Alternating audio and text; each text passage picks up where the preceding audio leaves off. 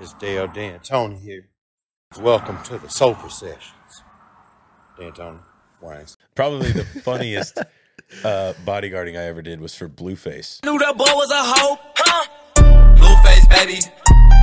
Yeah, Really? The rapper.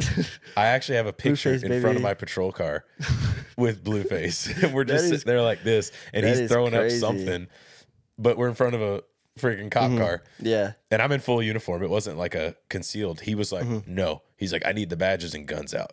He's like, I got some beef with some people in Seattle. And I was like, what? Are we expecting a gunfight? He's like, you just never know. I'm like, his manager's like, you just never know. I was like, and then maybe, a year later, and he's charged in that gang shooting down in California. I was like, hey. I knew you win, Blueface, and I still listen to his music. I don't know why. It's just like, oh, this is my boy, Blueface. Yeah, He's not my boy. He bodyguarded, I bodyguarded for him one time, but You should looks like you're gonna have to guard him from Christian or whatever his girlfriend's name is. she was not in the picture at the time. Oh, okay.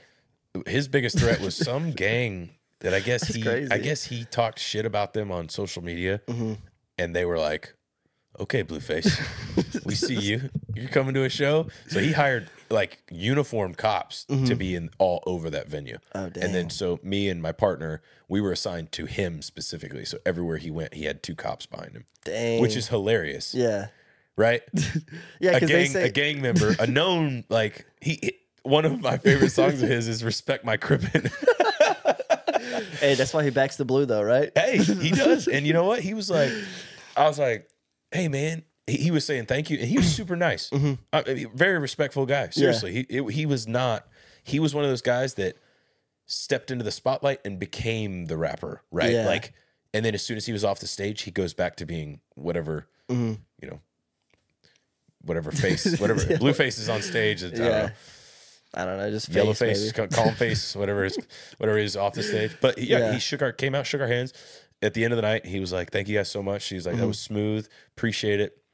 And he's like, "Could I do anything for you guys?" I was like, "You care if we get a picture?" He's like, "Yeah, we're gonna take a picture."